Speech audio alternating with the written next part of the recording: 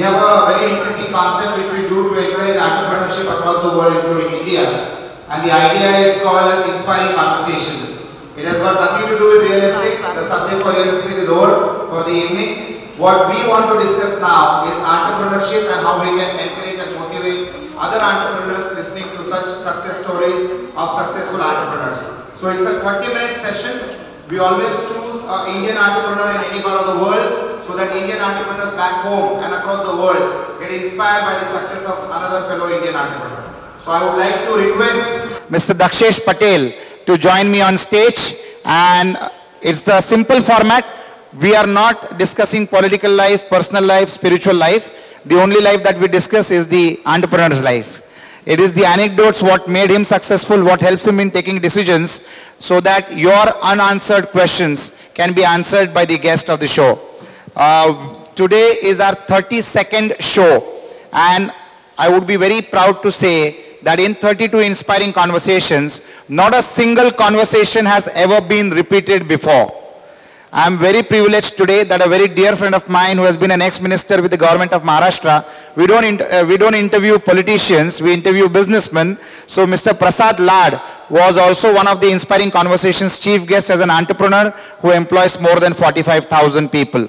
So I have with me Mr. Dakshesh Patel. He is a UK citizen, but being an Indian origin, we would like to interview him on our platform of inspiring conversations. Dakshesh Patel has a very interesting background, born Indian origin, born in Zimbabwe, studied in Zimbabwe, did business in UK and a couple of other countries. So we will take you through his journey and understand how entrepreneurship happens in this part of the world. So welcome Dakshesh, and let's begin. So Dakshesh, that's been a very interesting journey for you. From being a banker, being employed in the banking industry, you got into the business mode in the last few years, a decade or more, and you utilized your banking knowledge to become an entrepreneur. What made you take the decision of becoming an entrepreneur? Firstly, good evening everyone, and thank you very much for giving me this opportunity to explain myself and what I've been doing. I mean, as a banker, I think, you have a responsibility to society, and I think 2008 was the defining moment when we had the financial crash. And, when you look back at that and you look at the excess and how we've forgotten society and our role in society and how important banking really is, was a defining moment for me. And the step was really to come out of that and actually develop a payment service that looked at the unbanked sector particularly and find a solution that dealt with financial inclusion. When you decided your business plan, you defined your business spanning a couple of countries, some countries in Africa, now you're also concentrating on India. What made you decide those countries? What was the study that you did before you decided to venture into those countries for your business model? And what is your current business model? I think it started from a need, and we started in Africa to begin with, because Africa, unlike anywhere else in the world, if you look at the remittance market, globally there's something like $700 billion that travels between different countries. India is by far the largest. The cost, just to give an example, into India is about 3 to 4% today. Africa is 12%. So it's a super tax that the average person in Africa is actually paying. So that pain point is what we want to try and solve. That, how do you remove that pain point of people that are earning decent livings, living abroad, so migrants, diaspora, going to the Gulf, coming into Europe, working and just sending a simple living home. Their families that are destitute really need income because they don't have jobs, and they're paying the super tax. And I think when you look at G20's mission was that, around the world, it should come down to 5% in the next 5 years. And so we wanted to start our journey in solving that particular problem. So Dakshesh is in the fintech services where he made sure that his banking knowledge gets converted into a business model with the help of technology, and he created an online platform connecting multiple countries and taking advantage of a pain that he saw in the industry, which became his business opportunity. Dakshesh, when you started this, you were a man with accounting background. You brought technical expertise on board. When you made your business plan, what were the basic parameters that you put together to make sure that the journey that you're going to take on is the right one? I think you've got to have the right vision. You've got to have the right problem that you're trying to solve. And I think the key for us when we started Zimpay was social consciousness. It was having that conviction and that belief that you could actually drive that change. And to do that, like earlier in the panel we were talking about getting people joining from MNCs, why were they coming to a startup company, etc. And I think it's important that you, how do we assemble a team that was actually going to deliver against this particular promise, if you like. So coming from banking itself, it was about trust to begin with. And it's that trust that you've got to build within the team that you're trying to build around you, if you like. So we start with 4 people, blank sheet of paper, and you need an enormous amount of patience. How did you make them believe in your vision? I think it was starting with that pain point, that, that social value, what we're trying to deliver. And it was finding people that had the same mindset, if you like. It wasn't about making a fortune. It wasn't about making money at the outset. It was about how do we solve this particular problem. And what I did find very quickly was that, conviction itself can bring the right people to you. You don't need to go look for them. They actually do find you. What is the risk analysis mechanism that you adapted before you started your enterprise? I think the risk analysis was looking at the market itself. So if we started in India, which is by far the largest market, probably it would have been a very difficult challenge to overcome. Very significant investment. If you take modern examples of digital India with Paytm, to compete against juggernauts like that, you look at China with what Tencent, WeChat, and Alipay has done. Those are markets that, whilst they're very significant, we couldn't actually play in. But the one market we knew very well, having grown up there, having worked there, and having significant corporate relationships there, particularly in the banking industry, was Africa. And so for us, it was a very low barrier to cross, if you like. The second challenge was actually dealing with the regulation. And quite often, Africa is seen as a country where you can't venture, or a continent you can't venture. Difficulty with issues around corruption. How do you get through regulation? And strangely enough, we actually picked Zimbabwe as our first country because it actually met all the conditions for banking standards that exist here, exist in a country like that, which is quite difficult to understand and people to believe. The other reason we wanted to go there was that if you could solve a problem in the most difficult country that the world doesn't want to do business with, then it's very easy to translate that anywhere else you go. Money movement has become very difficult, especially in the past 2 decades. Every dollar traveling any place across the world has been monitored very closely and pretty strictly. How do you ensure that all the rules and regulations that are required by various countries, depending on their geographical locations and their DNA, how do you ensure that you're on the right side of law? Because in law, a mistake, even by mistake, is a mistake. So how do you ensure that your business practices unknowingly is not crossing any legal boundary? I think it's a very good question. I mean, when I started the company, my CTO was born in Nigeria, was already in the money transfer industry, if you like. And the first thing I remember saying to him was that the first system you build has to be KYC compliant. It has to look at money laundering. You have to be able to identify point to point where the money is actually going and what it's actually being used for. And it's that second bit that is what the uniqueness is, what we built, is that, it's what I call purposeful remittance. So it's not about sending money to somebody. It was actually identifying what that money is actually being used for. So today, for example, what we allow people to do is to actually pay someone's bills. So 30% of what people send is normally used to pay simple bills, whether it's utility, it's grocery, it's healthcare, it's schooling. And so what we did was to connect those particular supply points onto the platform, which meant that when you sent a payment, you would know exactly what that purpose was. And that's exactly the model we want to bring into India. There are 2 ways of quick growth for any entrepreneurship. One is adding more number of employees and expanding rampantly. Second is adding more vendors or more partners and growing rapidly. Which route have you adopted and why? We actually adopted the latter, because one thing I learned in banking is trust is the most fundamental feature when you're dealing with money. People are trusting you with their funds. They're trusting you to actually get it to the point where it needs to get to. And you can only build trust through relationships. It's not something that you can just overnight, just because you got the best product, you got the cheapest product, that people are going to buy that. Which is why, if you look at the universal market, people still stick to the traditional lines of sending money. because there's a trust factor. So for us, that was fundamental. So we started with two of the largest institutions in Africa to actually build the business. And that's what's actually held us in a very good position to actually grow substantially. So you believe in partnerships? We do. Any business expansion needs a very powerful review mechanism. What is yours? Well, the review starts with the standards that the corporate themselves, the partner, is setting on you. And you've got to adhere to those particular standards. It's very painful.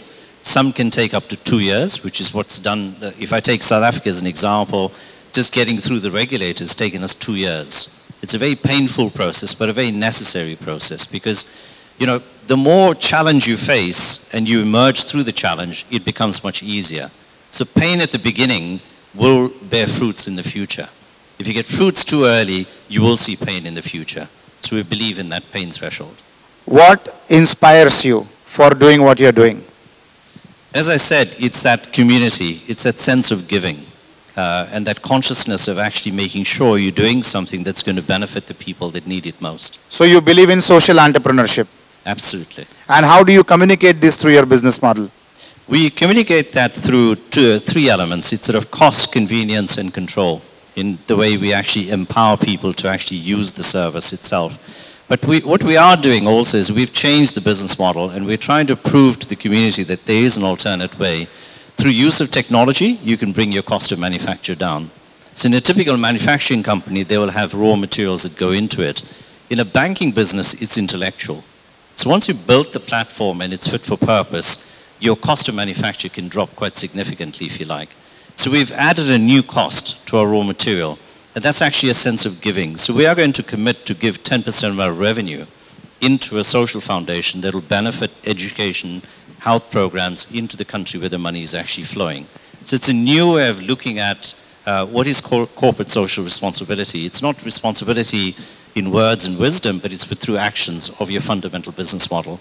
And that's how we intend delivering it. So friends, Dakshesh, the business model that he conducts is a company called Zimpay. And Zimpay is a very unique concept with zero competition across the world, where money can travel from one country to the other country and can be used for paying utilities like education, medical, light bills, water bills, all kind of utility services can be paid. So a son working in London can earn in London and pay his family bills in India seamlessly and effortlessly, irrespective whether the family in India has a bank account or not. So the money can reach even to people who don't have a bank account back home in any country. It might be somebody working in London and staying in Zimbabwe. It can happen.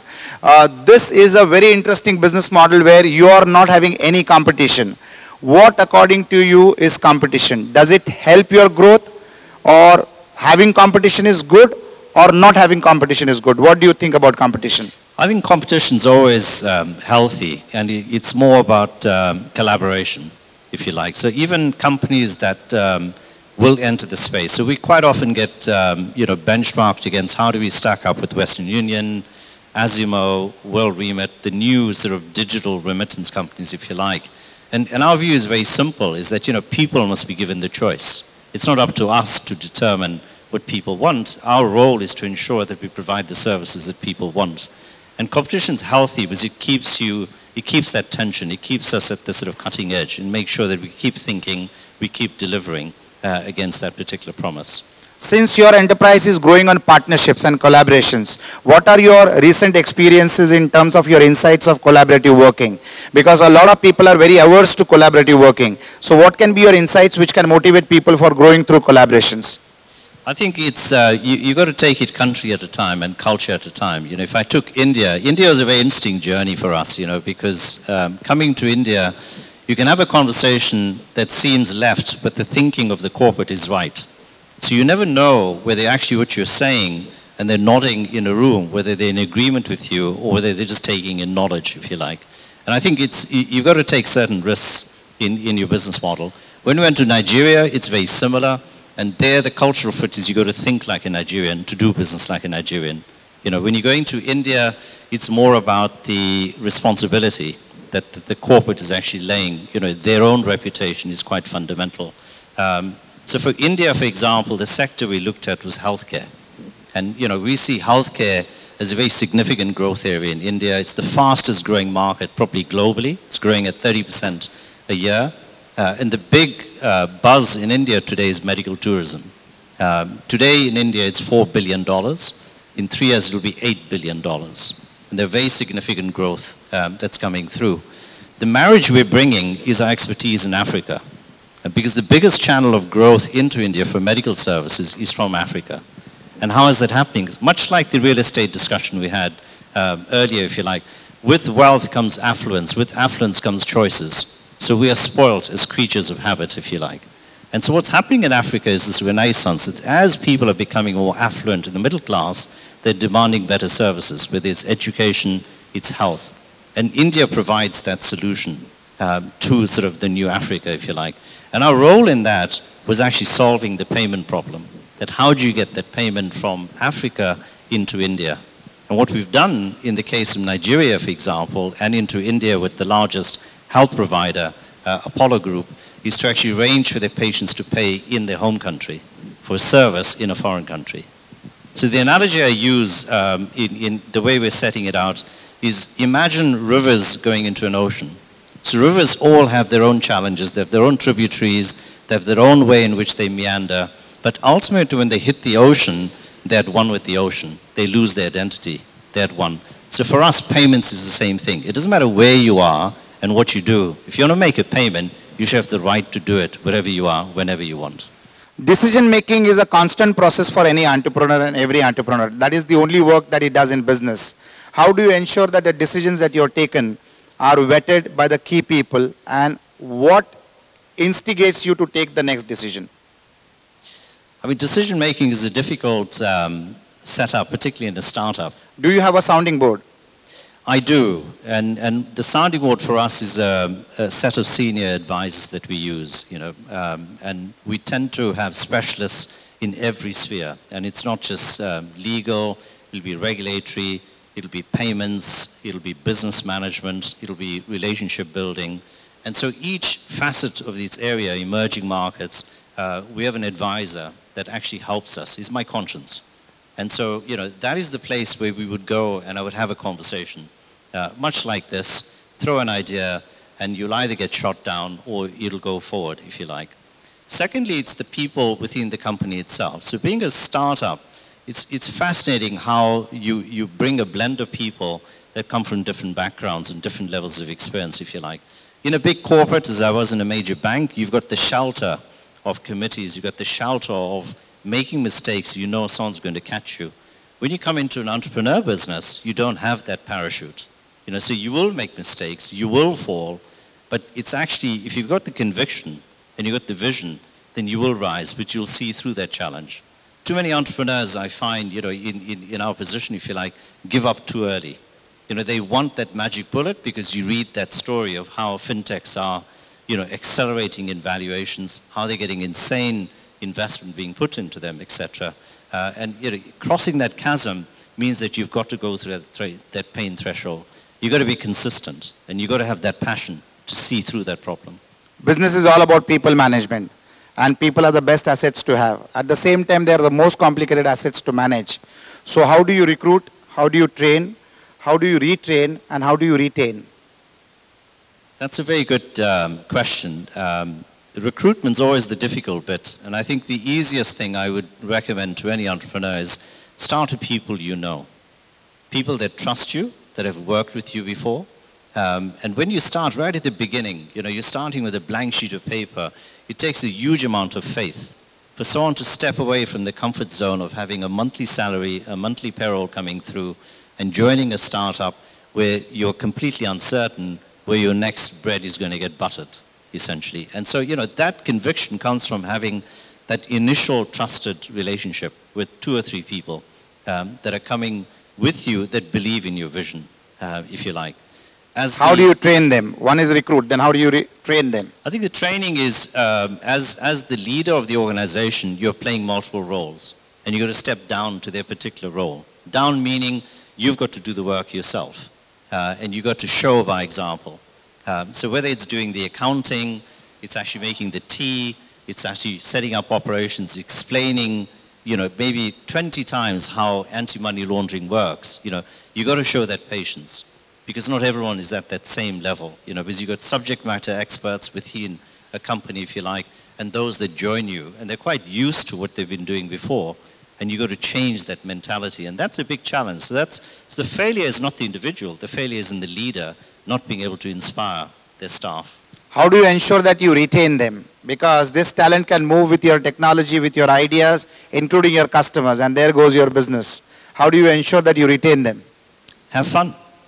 I think, with everything, you've got to strike a balance. And, we're all social animals. How do you balance that having fun? Because if they do it overboard, it impacts the business. So how do you ensure it's balanced? I think you strike a balance. You celebrate even small successes that people have. It's identifying the little things that people do, if you like. So, an example I'll give you, just the other day, we had an issue that arose with a service partner that had gone down and the service wasn't working. And the operations person took it upon herself to actually ensure she called our top 10 customers to let them know. Now that's an initiative you don't train people on. That just comes from your own passion in what you're doing, if you like. And they do that, why? Because they can see that every facet, every person takes their personal role with personal pride, that it's their own responsibility, it's their own business. So, never do we sit there and say, this is my business, I'm the owner. That never comes up. It is our business. And I think the day your employees, your staff, your partners treat something as their own, that's when you're going to move forward. You're in the technology space. Technology changes with every blink. How do you ensure that you're ahead of what you're doing? How do you ensure your learning curve? And how do you make sure that you're retraining your people who are already trained? I think that's something that we stay alive to every single day. I mean, the business we're in payments, there's a change every single day.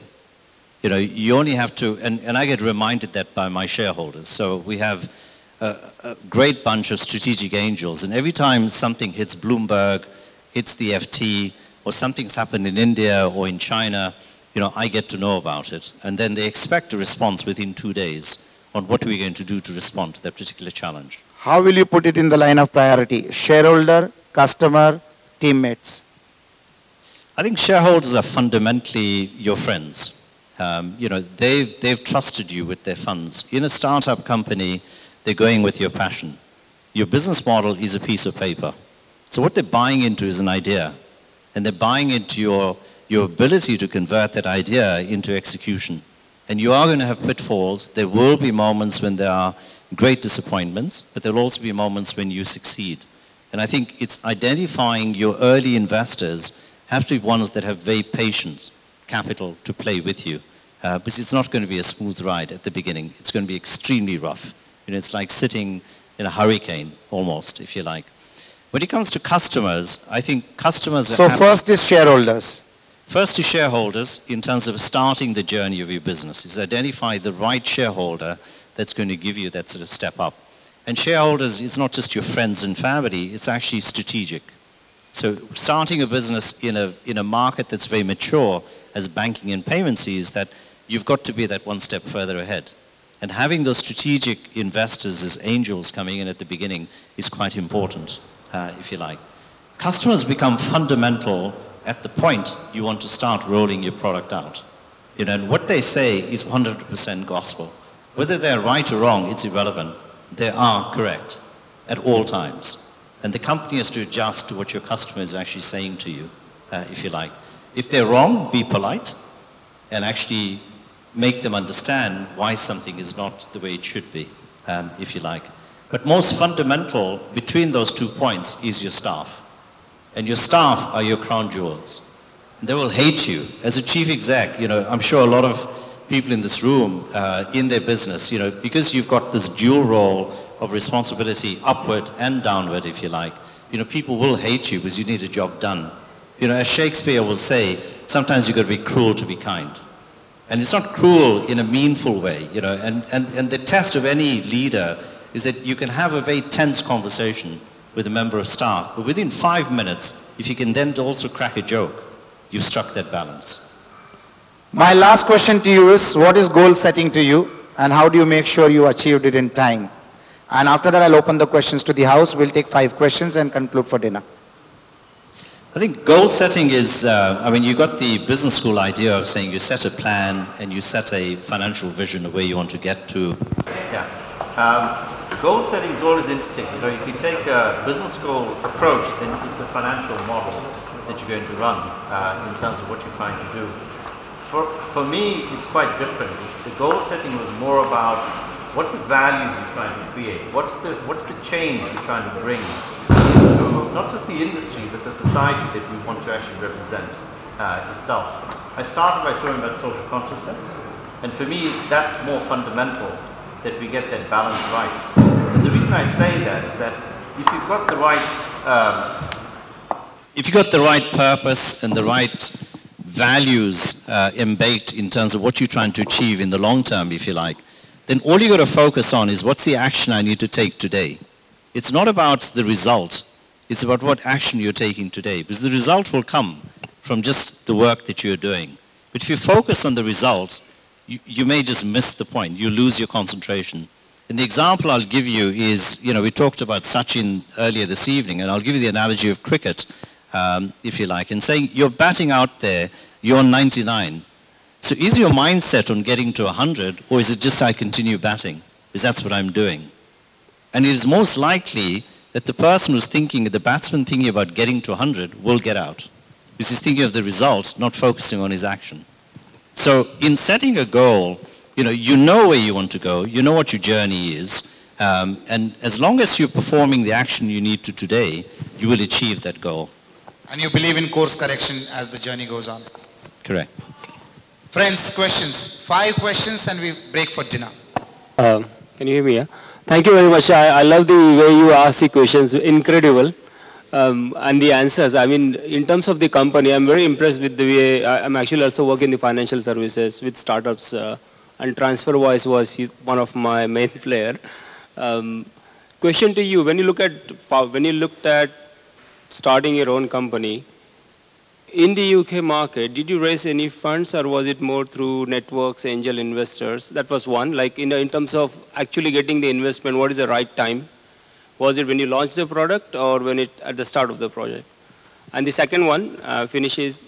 Can you talked about like you got challenges as well as good things in the early stages. Has there been anything that you felt like I had enough, I have to give up? And how did you, if you had that, how did you actually recover? Yes. Both very, very good questions. I think let's start with the investment question. I think it's the cycles that you go through. Any investor looking at you as an entrepreneur will want to see, you always hear this question, what skin in the game have you got? And are you taking risk? And the idea we all start by saying, well, actually, I'm not taking a salary. And say, well, that's not painful, because that's a decision that you take, not to take a job and actually start an idea, if you like. So the risk is really your time rather than real value. And so the first lesson always, they would get asked that, what is the step you're taking to put tangible risk on the table, if you like? And I think that's a bit where you've got to decide whether it's going to be a long gestation or a short gestation. So it really depends on the idea and what you're trying to do, if you like. So even if you look at a company like Uber, Uber started in 2009. It's taken them 9 years almost to get to the point that they're at. And people forget that at the beginning, they were just another humble company like any other startup, if you like. And they've grown very, very rapidly. So the stage of investment is that you've got to first take that step itself. And if you have the fortunate element of having friends or relationships that have got deep pockets that are willing to back your idea, because they like who you are, they trust you, and they're willing to take that step. And that's a step that we took. And I had a few very good friends that decided to come together and put a bit of capital up. But it's then what you do with that capital that's really important. But you began with your own capital. Correct. Yeah. So you've got to start with your own capital behind the idea itself. And what we then did was to actually invite angels or strategic angels into the business, if you like. And there are 2 types of businesses, if you like. One, which is where you've got the idea as an entrepreneur, but you don't have the relationships, in terms of whether they're corporate, they're strategic. And in those circumstances, you want to go to a venture capitalist quite early to actually raise the required capital. It's not about the money, it's more about their relationships and their guidance and their mentorship to get you through that next stage of getting that first anchor partner or that corporate customer to actually use your service, whatever that idea is, if you like. If you don't, but where you have come from a background, we're fortunate, I've come from the banking industry, and so having those relationships meant that I could open doors to get to those strategic partners like big insurance companies that we now work with, Old Mutual, Sanlam, Prudential, and now Apollo Hospitals Group, if you like. And that's come from relationship building, if you like, and that trust is established because of that. When you're doing that, then your investment is much more around your strategic investors that you want in the business, because you're trying to grow strategically. It's not about how quickly you can gain as many customers as you want, if you like. That's where the VC route is a sensible route. But it has its pitfalls and it has its positives, if you like. So if you took TransferWise as an example, grew phenomenally because they came from a social digital background to begin with. But what they did very quickly was bring on board people like Richard Branson. So they got on people that could build that trust very, very quickly. And so it gave them that muscle to actually grow in a market that was very, very crowded. Now that's not the market that we're trying to focus on ourselves, because it is a very difficult market to try and break into. The second aspect was in terms of... So basically you brought on strategic investors who not only gave you money, but they also give you business opportunities. Correct, yeah. And that is a better investor to have for any entrepreneur. That's the long term. That's the long, but correct. It's also the immediate benefit as well. It is. Because he gives in money and he brings in business as well. Correct, yeah. So he brings in significant business, if you like. So for example, for Zimpet, it's early stage, being a very small company, we've signed an Africa-wide deal with Old Mutual Group. So every country that they operate in, we will be their payment service partner. So immediately when you look at strategic partners like that, it makes investment a lot easier. But it will take time. Nothing is going to happen very, very quickly. And so you've got to make a decision whether your idea is going to need a long period of gestation. If it does, you need very deep-pocketed investors that are willing to see you through that cycle. If your idea is something that will turn revenue very, very quickly, then it's much more to do with strategic partners that will help you scale. Because when you scale, you need their support in order to rapidly put the appropriate operation in place to support your business, if you like, in terms of what it is. That's a good question, good answers. Any more questions? Yes. Thank you very much for this opportunity. I really enjoyed, and especially I have followed Rajesh for a long time. Sir, being an entrepreneur is very challenging, and it's like 24/7, we can't take a break.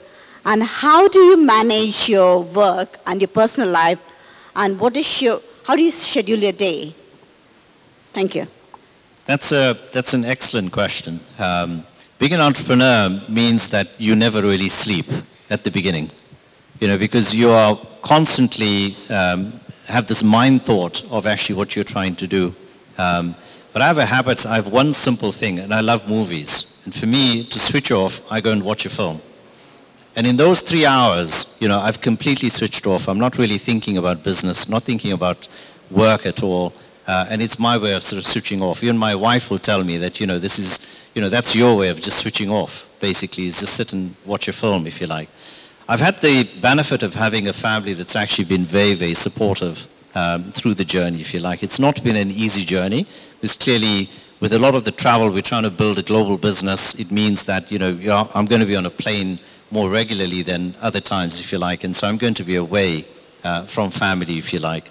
If I had a very young family, I would think again in terms of trying to strike that family and life balance and work balance, if you like. Mine are much older. They're sort of teenagers, that one's just finished university, for example. And my wife's decided to take a sabbatical. She's actually studying in India. She's doing the Vedanta philosophy at the academy. And so, we've started, what we did was to bring that into our business model itself. So when I'm traveling, we will connect in different parts of the world, if you like, in terms of building that business. But I think, the important thing is to ensure that you don't forget that you have responsibilities and duties, not just in building your business or being an entrepreneur, but also with your family and your loved ones. And it's getting that balance right. Fantastic. The next question, please. I want to understand leadership in one word. from your work experience or whatever you have gained through your changes in workspace. She wants to understand leadership in one word. Leadership in one word. Wisdom. Okay. Thank you, friends. That was very nice of you all to participate in this event. And I'm thankful to Dakshesh. He was pretty quick and hands-on in what he's doing, and probably that is the reason of his success. So tomorrow when ZimPay becomes a global leader, which it is already today because there is no competition anyways, as you grow taller, we'll be happy that we witnessed this event with you this evening in London. So congratulations, and we wish you all the best.